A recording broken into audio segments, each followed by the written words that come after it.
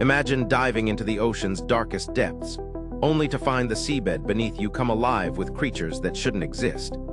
The Nereus VII research sub was exploring methane seeps in the Gulf of California when its floodlights flickered on and revealed something horrifying.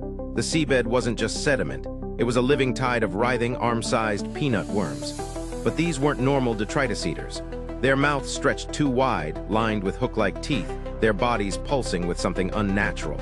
Lab analysis revealed their DNA was spliced with unknown archaea, and when they contained one, it sprouted grasping tendrils that dissolved the acrylic tank like acid.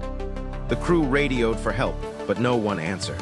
As they fled to the surface, sonar showed the swarm chasing them, moving impossibly fast. When they breached the water, the ocean was dead silent. Then the radio crackled to life with a single bleeding transmission from their abandoned ship. They taste like copper. What do you think was really happening in those depths? Drop your theories below and buckle up for more unsettling mysteries like this one.